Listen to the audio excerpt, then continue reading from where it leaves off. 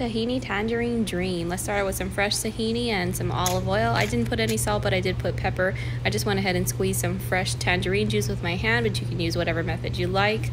I also put some raw garlic in there. You can use a garlic presser or mince it.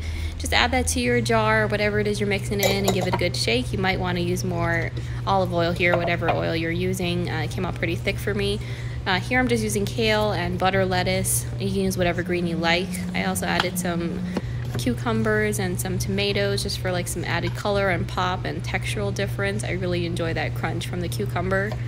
In addition, I also added some avocado. I really enjoy that creamy texture as well, and it's so good for you. A lot of good fats here.